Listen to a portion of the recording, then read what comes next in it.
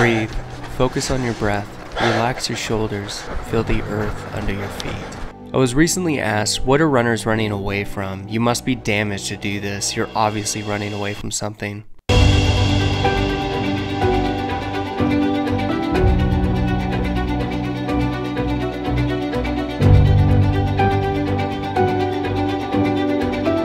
I've never been good at holding still. My mind constantly wanders. Almost daily I battle a good deal of anxiety because of it.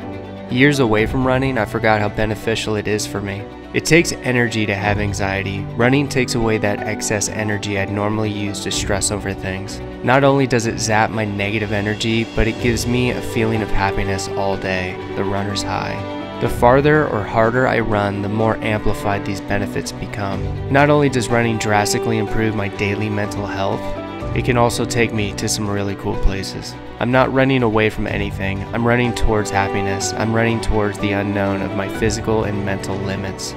I'm running towards adventure. Doing things incredibly hard make everyday life a whole lot easier.